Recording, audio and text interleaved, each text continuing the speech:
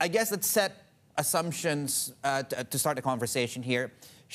Will this spike in cases right now? What are your assumptions? Does this again lead to a similar shutdown in the U.S. economy, similar to what we had back in April? I think we are going to have intermittent periods of shutdown throughout, really over the next year or so, while we're still grappling with this virus. But I wouldn't expect that we're likely to see a wholesale shutdown of the U.S. economy like we saw earlier this year in March. I think you're going to see intermittent periods of shutdowns across different regions, different cities, different counties of the U.S. as we continue to see cases rise.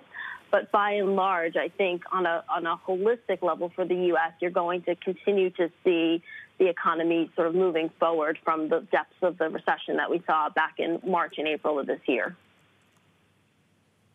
All right. So, Erin, from a multi-asset perspective, obviously, the area that you overlook, what's the tilt? Is it moderately risk on? Is it fully risk on? How do I approach the next few months?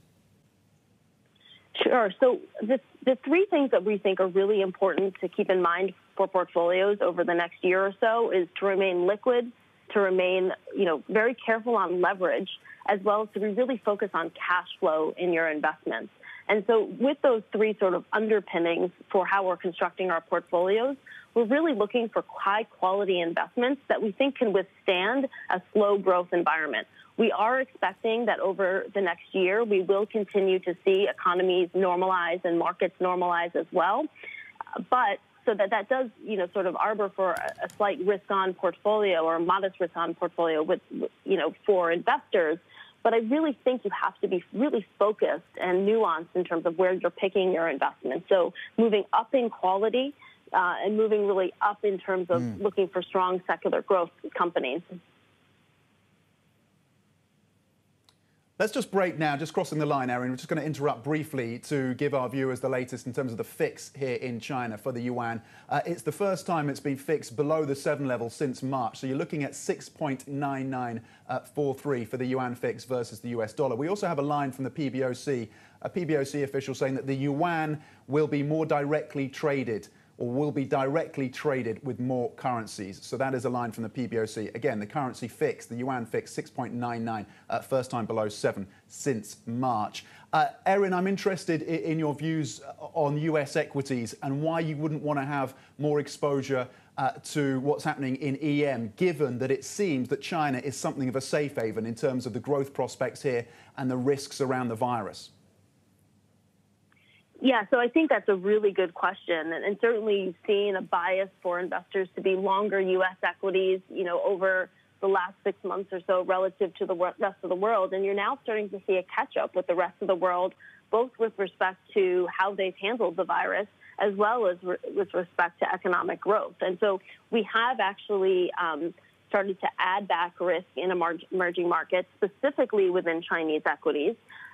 Given the, sort of broad macro steps that they've taken, as well as the fiscal and monetary steps that the Chinese authorities have taken of late in order to support their economy. And you are seeing, clearly a sharper reversal in terms of the economic growth trajectory in China relative to other countries, including the U.S. When it comes to the debt markets, are you concerned that we're reaching a tipping point, as the likes of Man Group suggest, given the amount of debt that's been raised, particularly in the US? And where would you want to be positioned in the credit markets in light of those issues? Well, so when you're looking at debt markets and you're looking at fixed income debt markets, you clearly have seen a tremendous amount of fiscal, sort of expansion over the last 3 months, well beyond, I think, what anyone would have expected even at the start of this year.